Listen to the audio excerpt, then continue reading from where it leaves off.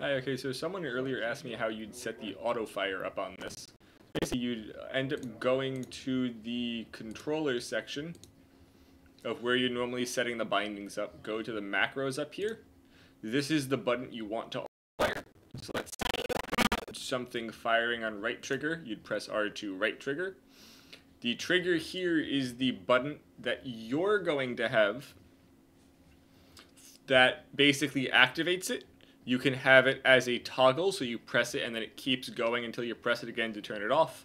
If you have a controller with extra inputs and you want some other button, like an underside bumper or a paddle or something, you have a switch controller or one of the ones with the extra new buttons that, like the prior PS2 has start select. If you have one that is home, or those other ones, you can put it to there.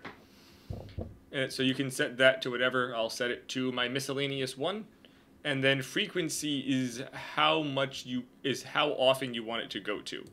So like you can either hit this and type in a number or use the arrows. This is how often it'll go every frame. I currently have it set so, because this isn't toggle, that as I'm holding this, it'll do the right trigger once every 3 frames. Most PS2 games are 60 frames a second. So this would end up going off 20 times a second. Some games have got a certain minimum time before they will read the input again, which is why you may want to mess with this. And then that's how you set up the auto fire.